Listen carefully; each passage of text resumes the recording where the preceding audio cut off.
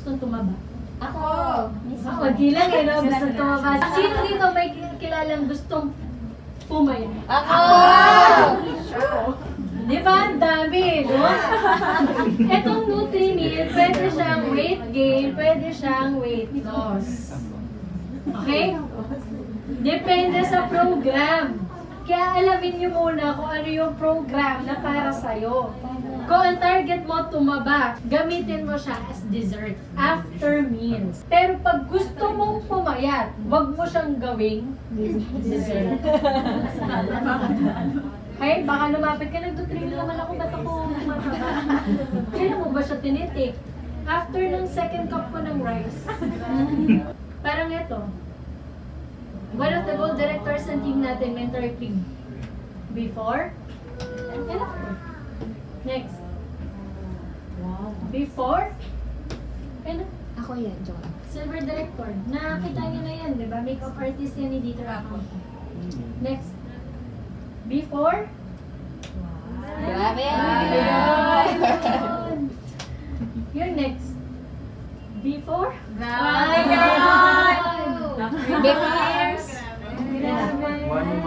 Grabe yun. Ngayon, ano ba yung causes of being overweight? Okay, say natin. Number 1, not getting enough sleep. Totoo yun? Yes. Kung hindi ka nakatulog ng tama, tumataas yung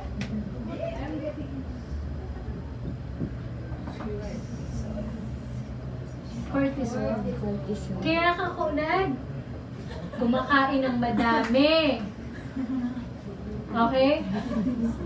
Ano nga yung stress eating? Yes. Okay, ito yun. Tsaka moody, di ba? Pagka, ano. Ito sa totoo, alam, bigyan nyo rin ng pures yung mga hindi nakakatulog. Kaya sila moody, kasi wala silang tulog. Sa girls, okay lang, may monthly. Tingnan mo na lang kung ano yung O, next. Not educating yourself about calories. Educate ko kayo about calories. Okay lang? Yes. 1 cup ng rice is equivalent sa 2 slice ng bread. This is 250 calories. Nakakailang rice ka? Isang honey glazed donut ng Krispy Kreme is equal to 200 calories. Ang 120 ng Starbucks is equal to 500 calories. Pag babae ka, you only need 1,200 calories to 1,800 calories per day. Eh, nung kumain ka, nag-donut ka na, may Starbucks ka pa, nag-2 rice ka pa. Hindi, tama. May nagaganon? Yes. Huwag ka magtama. Tumataba. Kasi hindi pa nag-exercise. So, hindi rin nag-burn. Saan napupunta yung taba? Pag lalaki ka, 1,200 calories to 2,000 burn.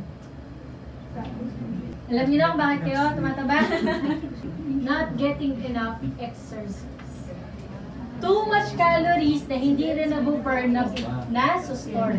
Over eating. Mabasa ha, yung next. Overeating. Next. Overeating. Next. Overeating. Next. Grabe naman yun. Sinong guilty? Sila. Ano ba yung unhealthy ways to lose weight? Marami dito, taba ko na, tinry ko na lahat, hindi ako pumapayat. Paano? Nagsislimming tea or slimming coffee. May tinatawag tayong diuretics. Kinatanggal lang niya yung excess water sa katawan mo. So, ang mga tea, coffee, ano siya? Diuretics. Gagawin niya, inumin mo siya, iihi ka rin. Eh, na-dehydrate ka na. Iinom ka ulit, tapos magtiti, tapos bibibim ulit. So, wala. lokohan lang yan. L-carnitine, pero tamad ka mag-exercise, walang kwenta ang L-carnitine pag walang exercise. Yung ibutramine, mga magic pills, sinasabi niya sa utak mo, busog ka, walang laman yung nakuha. So in the end, wala. Lipo, napakamurang mag-lipo. Pero nasaktan ka na. Nabutas pa yung bulsa. Pero yung chan mo, same size. I mean yung storage mo, same size. Kaya after lipo, anong gagawin? Ay, taba. Tataba. Gets? Everyone wants to eat healthy, but in the fast-paced world we all live in, healthy eating doesn't always come easy. There's little time to prepare, let alone shop for the healthiest meals, making greasy fast food a likely option. But what if you could eat healthy without all the hassle and without the hefty price tag? USANA offers a delicious variety of meal replacement shakes and snacks to suit your busy lifestyle. No matter what your needs, there's something for you. Running late? Just mix a few scoops of USANA Nutrimeal with water or a beverage of your choice and you're good to go. Each shake is gluten-free, loaded with protein, costs less than the fast food alternative, and because it's low glycemic, Nutrimeal will keep you feeling fuller longer to help you meet your weight loss goals. All with flavors you're sure to love, like the rich, velvety indulgence of Dutch chocolate, the delightfully sweet flavor of wild strawberry, and the mild, enticing taste of French vanilla. Sana may program tayo. Meron tayong tinatawag na reset program. When you say reset,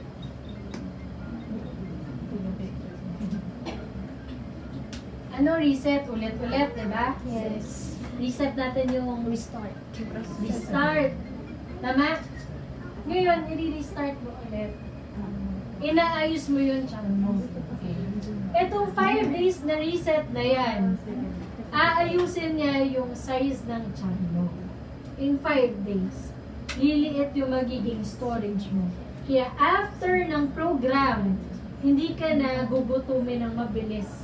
Kasi na-reset. So wala tayong rebound.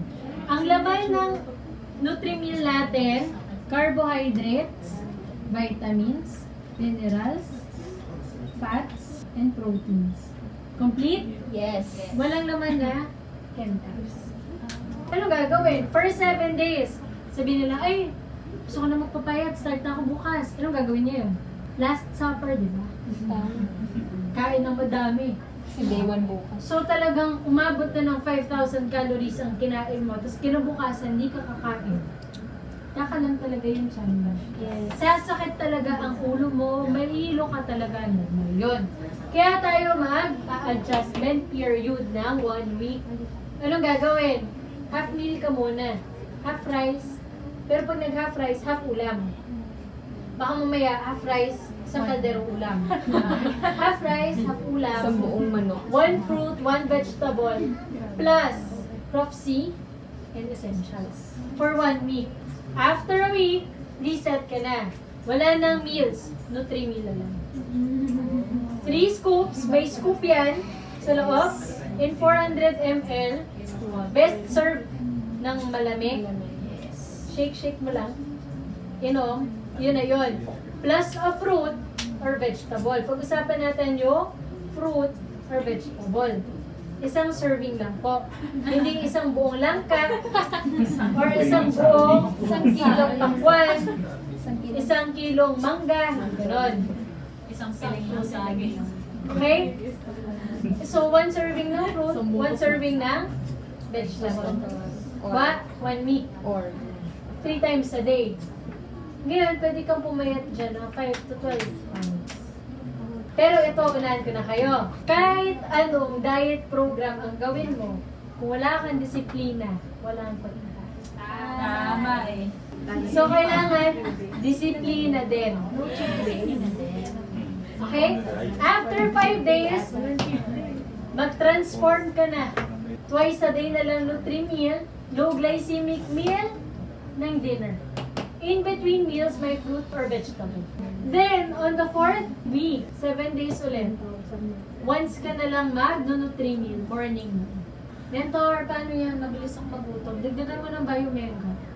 Actually, nakaiwas magutom ng mabilis yun. Paano ba yan? Hyperacidic ka. Dagdagan mo ng calcium.